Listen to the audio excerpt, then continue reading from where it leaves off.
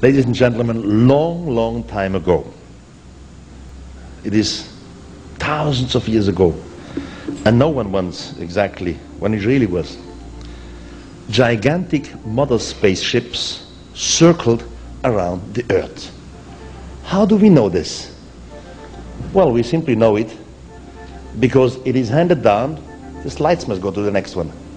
It is handed down in the old holy books of India. There you really can read, at some time, gigantic cities circled around the Earth. And from these cities, smaller vehicles have come down to the surface of the Earth. These smaller vehicles are described in such a precise way that it was easy for us to take them literally. Phrase by phrase, we wanted to find out how would they have looked like. So what you see here on screen is not just our imagination. We made it out from the old holy books, thousands of years old, from ancient India.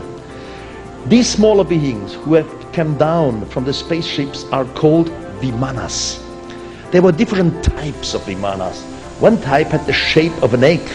It was absolutely silent. People were shocked when the shadows entered into the valleys. Other types of these vimanas, they must have been very noisy. Here people were afraid because of the trembling, the loud noise, the storm, and so on. All these things are recorded down precisely in the holy texts of ancient India. And at one point you read that of a sudden 3 of these gigantic cities circled around the Earth. Then something like a war in heaven took place. The cities were destroyed. And from the Earth, people were terrified because it looks as if thousands of fallen stars would come to the Earth. Now I have to admit, in none of the ancient texts, be it India or be it the Bible or be it whatever, you read a word like spaceship. Nowhere you read the word like extraterrestrials. Why not? I mean, if they have been here. Because they were in the same situation at that time as we are today. Whenever humans see something which is far beyond their technology, they cannot understand it, they cannot name it. Thousands of years ago, spaceships, mother spaceships, circled around the Earth. At that time, our forefathers were, seen from a technical point of view, primitives. They could not understand what was going on. So they believed that these beings must be some gods. Of course, we all know there is only one God, which we call the supreme being, the spirit of the universe, the creation. But our ancestors, they couldn't understand it. These beings who descended, they were powerful. They had weapons, lightnings. So our forefathers believed that they must be gods, which is of course a misunderstanding in antiquity. And as I said, today we are in the same situation. For example, when a Stone Age man would for his first time see a helicopter, he cannot run to his tribe and say, hey, out there a helicopter is landing, because he doesn't know what it is.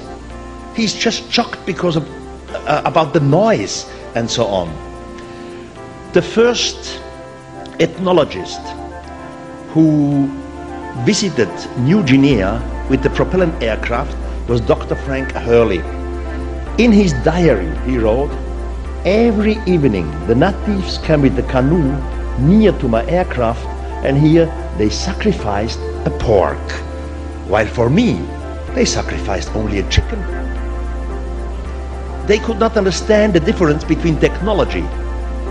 In her eyes, the aircraft must have been a bird of the gods, while the human was only a human, like they were themselves.